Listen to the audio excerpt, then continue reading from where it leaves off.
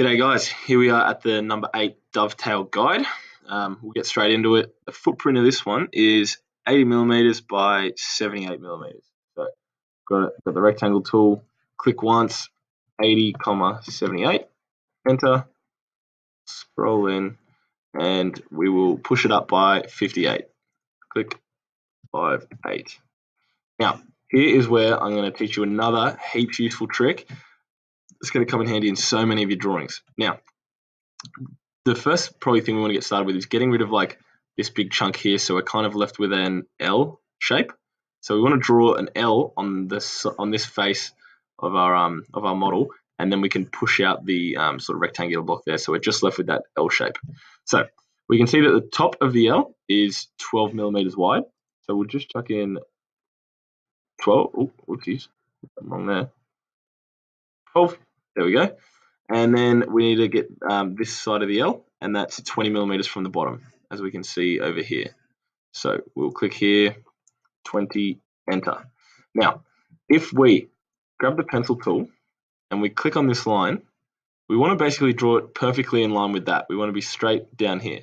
But to do that, it's not actually going to tell us if we're straight in line with it, which is kind of annoying because we can't really be sure where it is. However, if I'm on the red axis, which is what I want to always be on to make sure I'm drawing a straight line, if I hold down Shift, see how the line goes darker? I'll do it again. Shift, the line goes darker. Then, no matter where I move the mouse or the cursor, it's always going to stay on the red axis. So I can then go over here to that guide point, click, and then click again, and it gives me that L shape, right? If you hold down Shift, it's going to lock your tool onto that axis and make sure you're drawing perfectly straight along there. So, really handy trick. It'll come in handy heaps later on. So I can click this, push it all the way through. That bit's done. Now the dovetail guide has two sort of we've got a half trapezium here and a full trapezium there, or a dovetail if you want to call it that. We'll start off with this one on the side.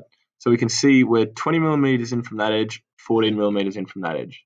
So we'll go 20mm in here, 14mm in here. And I need to come 20mm down on that side, 10mm down on that side. So I'll probably do these with the pencil tool. We'll go 20, enter. Now, sometimes when using the line tool or the pencil tool, it wants to continue drawing a line.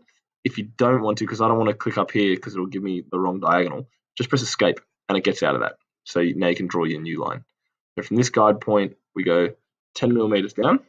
And you'll see that the line's there. Don't need to click escape this time because I know that's where I want to draw my line. So I'll click there and we've completed that shape. So we can just push it away now. Right? Perfect. Now, what we have here is a trapezium in sort of the center of this face. The main thing of importance is we've got a center line that runs right the way through, and we can see that it's symmetrical on both sides of the center line. So the first thing we want to do is find out where the center line is and draw that in with the tape measure. So we can see that it's 34mm away from that corner. So from here, we'll go 34, enter, and we can see we've got our guide point here. Now, something that, I don't know, you guys might want to use, you might not want to use. If we click on that point there and go straight across the other edge and click, it'll put a guideline in right the way across. It's just a personal preference for me. I don't like having the guideline that goes all the way across. It doesn't really make a difference, but I prefer to click once, find out how long the line is, type in 78, enter, and then I've just got the center line straight on there. Yeah, like I said, it doesn't make a huge difference, but if you want to do that, you can. Now, we need to, the bits of geometry we need to put in, we need to find out where the top of the trapezium is and the bottom of the trapezium. If we look at the drawing, we can see that the top of the trapezium is 22mm away from that back edge. So we'll put that line in, 22, enter. And then the bottom line is 34mm away from the top edge. So from here, we'll go 34, enter. There's our two lines. Now, we can just use the geometry that's shown there, or the dimensions shown there, to go from this bottom point out 22mm. Same on the other side, 22. On the top, we want to go 15 out each way. 15 out that way, right? And now we just play dot to dot. We go clicky, clicky. Oh, shit. Did the wrong thing there. So we're just going to go Control Z. And we're going to click on that. Make sure we're on the guide point. guide point, guide point. All right.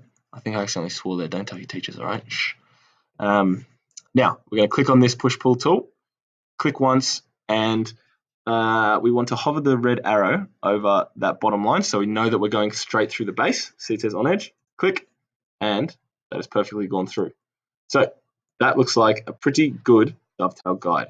So what do? We edit, delete guides, and looks perfect. So we'll go File, Save, number 8 dovetail. Perfect. Oh, right. We'll go File, New, so we can start our next one, and we will go to number 9, Scaled Block. So big tall one here, lots of dimensions on it. We'll get into it in the next drawing. See you there.